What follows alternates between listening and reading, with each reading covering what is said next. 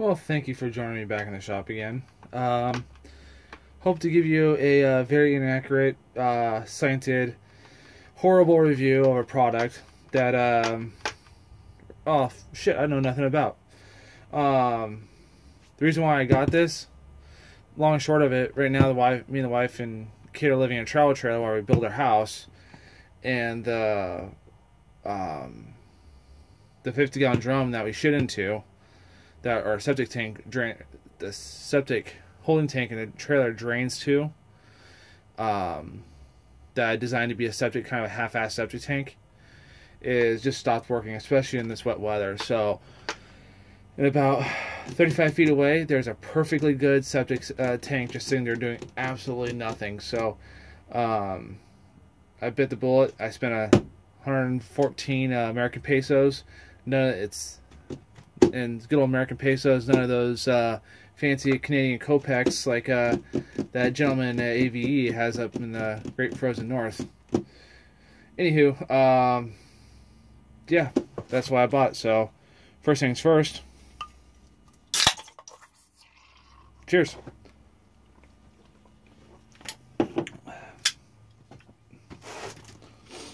I hope everybody's having a great day.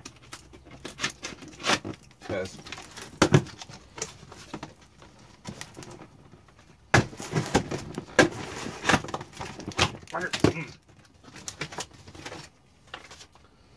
so, good old-fashioned instructions.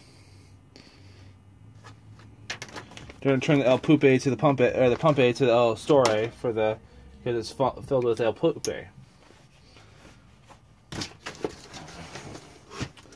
And there's the look in the box.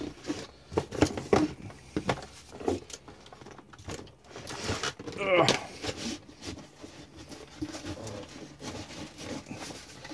Good old Chinese cast iron. Oh, fuck me. Don't worry, that was just a chainsaw falling down.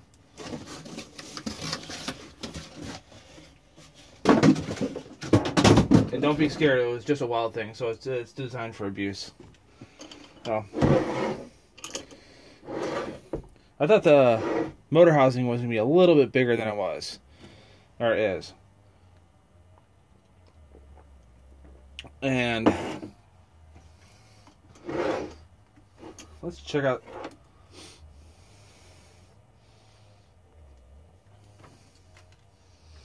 the cord rating.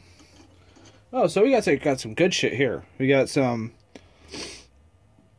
16 gauge SJOW wire, 90C rated dry, 60C rated water. Zhongzheng. I'm sorry, I'm from America. I went to California public school, so for my apologies. That was just for the float switch.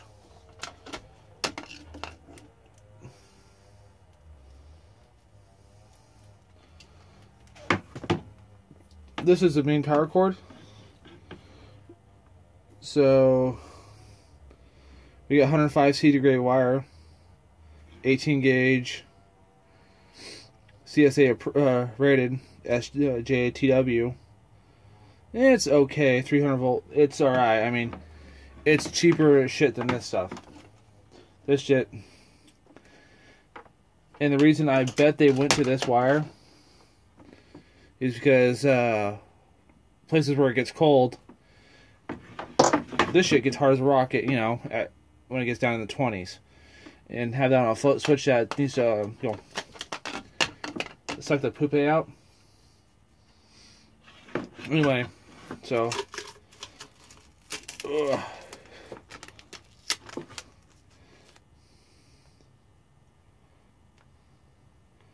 essentially, you'll fuck up your seals if you run it for more than 10 seconds. What I'm thinking is going to happen, what I find in here, is I'm going to find the same damn thing that ABE found on his pump that he took apart, that little red monster, which was had a mild steel shaft on it, wasn't stainless steel. And that's the point of failure for these pumps. I mean, this is a freaking, it's built like a brick shit house. Nice opening for the poopy to go into. Still won't suck up any Tampax, so. Or it won't, you know, push any Tampax, so. But, and let me pause the camera and pop this top off. So check this out. They put a fucking plug in there to keep the waterproofing. I mean, I don't know how good a water sealing is going to be around here. So I might put some little RTV right around here to help it seal better and make sure it's going to be a nice weatherproof tight seal for the life of the pump. And I'm hoping to get more than $114 worth of service out of this damn pump. So I got the electrical end the electrical end off of it, and it is soaked to the bone with this weird ass oil. I mean, I'm probably getting cancer just touching my fingers on it. You can smell the volatile organic compounds when you're just sniffing it. I mean, it has that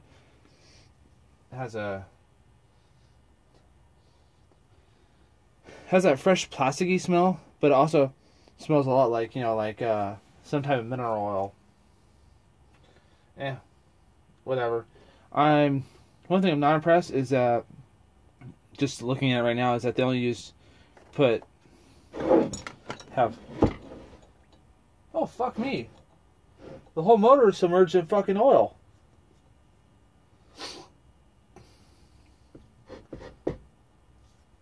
Huh.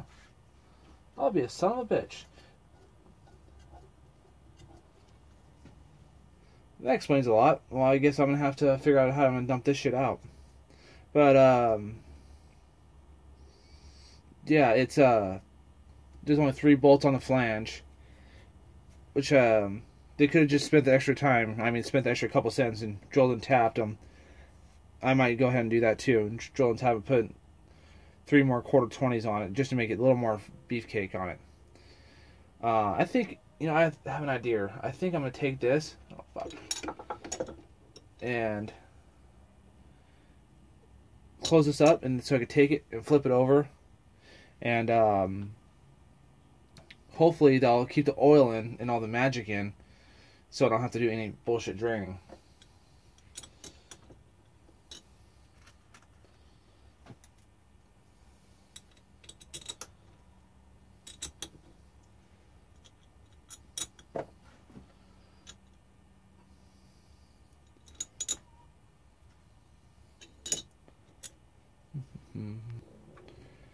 Why is it that you can never find a 7/16 when you need one? It's like, really?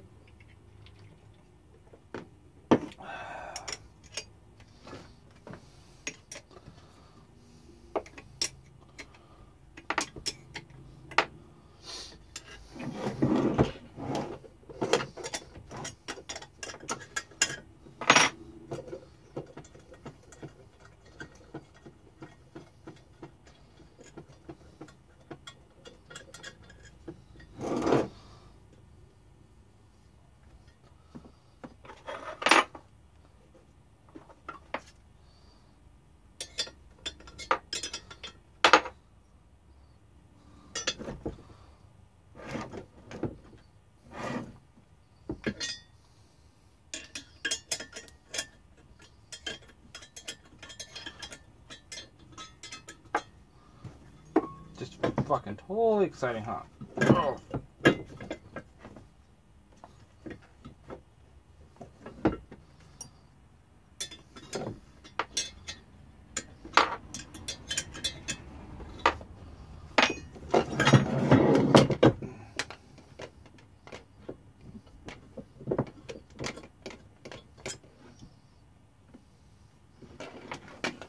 Now look at that. It's all fucking drilled and tapped for 6 bolts. What a whore.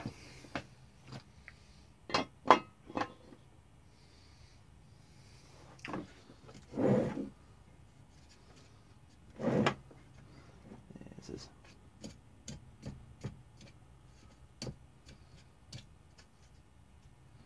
trying to figure out how the hell I'm gonna get this off without destroying this brand new pump to shit.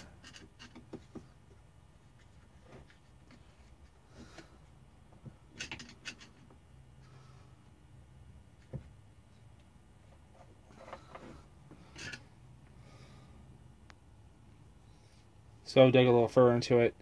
Has a 6200 Z bearing. Z. I think, was that just a roller skate bearing, I think? Anywho, I think I'm going to have to get a pair of vice grips on the shaft to get the impeller off, so this is going to get ugly. So I think we're going to be dealing with the same thing that AVE dealt with, was it has a mild steel shaft on it.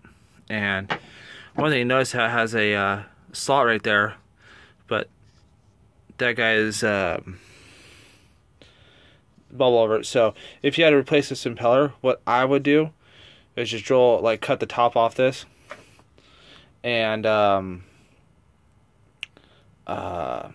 just use a flat bed screwdriver in the end of that, and just grab this with a rag and zip it off.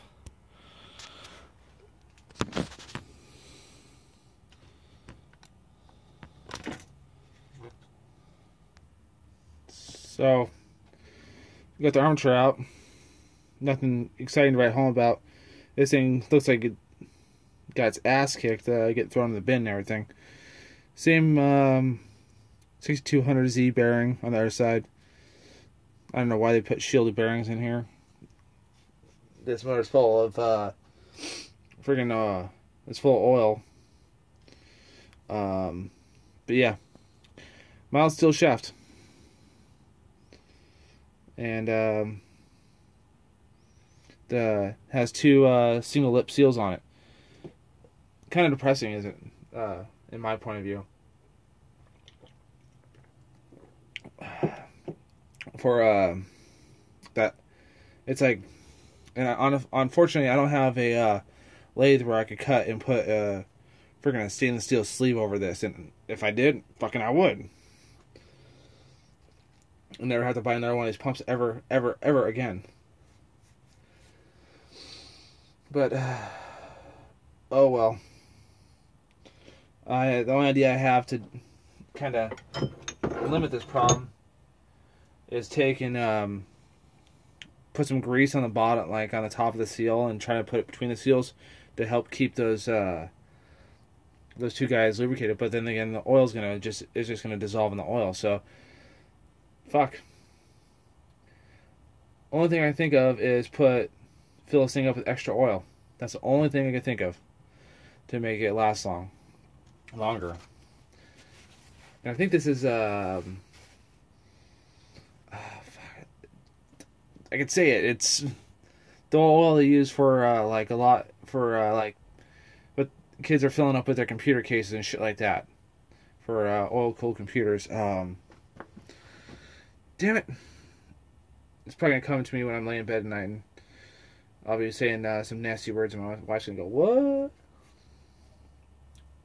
Anyway, there she blows. Yep. So I'm gonna start assembling it back together, and let's see if it actually still works after I beat the shit out of this thing trying to get it apart.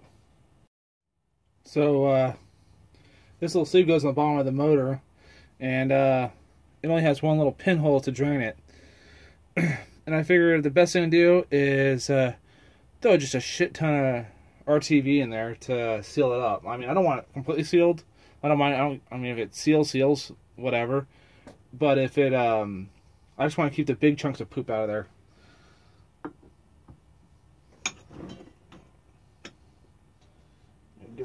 Give her a little turn to seat the goo in. Yeah, look for some skew holes.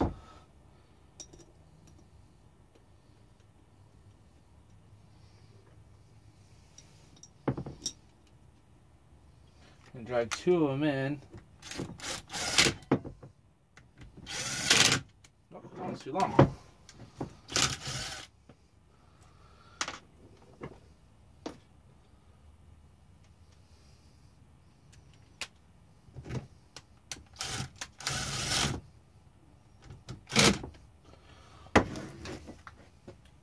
You'll see my idea in a second here.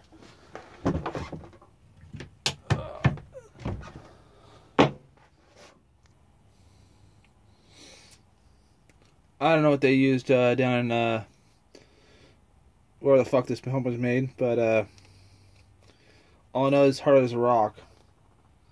I use Loctite.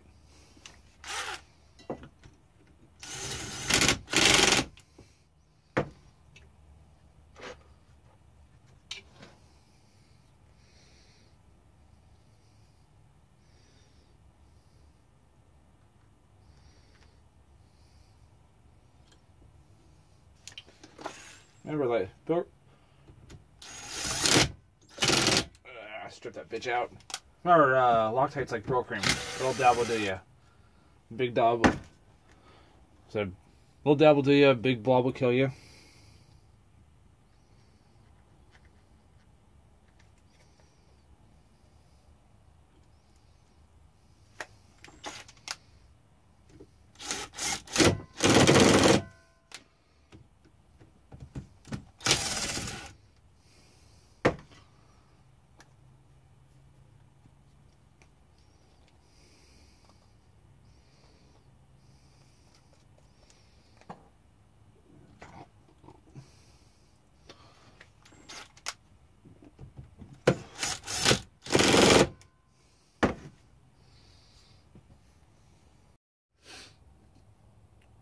So I got it back together again.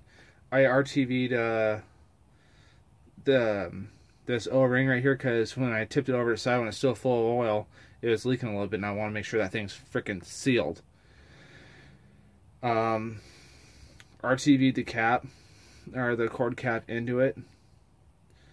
I really don't care if it never comes out again, because I don't plan on ever unplugging this ever again. My whole deal with this is that I know this pump's not going to last me half as long as if I bought, like, you know, a real sewage grinder pump, a brand name, like I'm going to be installing in my house when I get all that shit done. But this one's just going to get me down the road.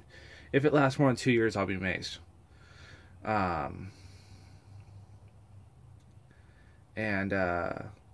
If you have, I mean, if this is your house, I would say, you know, and you're comfortable with, you know, dealing with raw sewage and, you know, throwing a new pump in, you know, and abusing the hell out of the Harbor Freight warranty when these things blow out, because these things will blow out.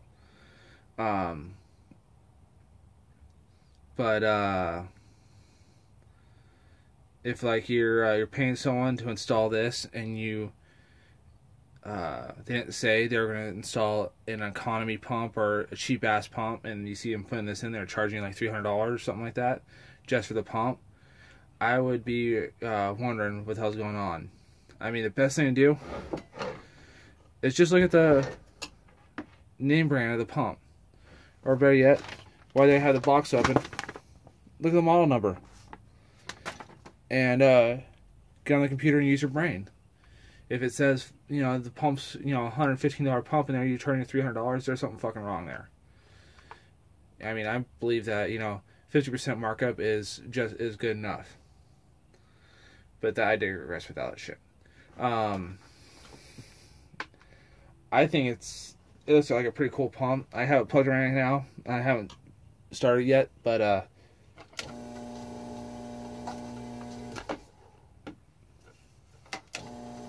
you actually feel it move in the air, so I'm pretty happy with it.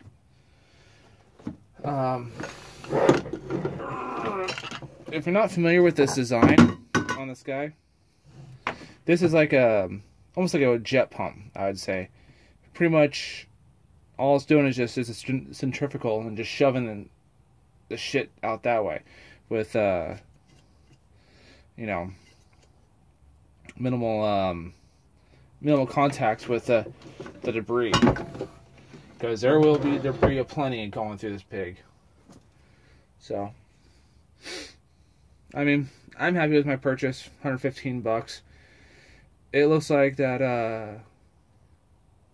if I could catch it in time, if, like, you know, these seals on the bottom start going out, if I catch it in time and just go to the bearing shop and just throw a new set of seals in it, refill it with dielectric oil, this thing should last years. It's in a place that no one in their right mind wants to ever pull up to do maintenance on once a year.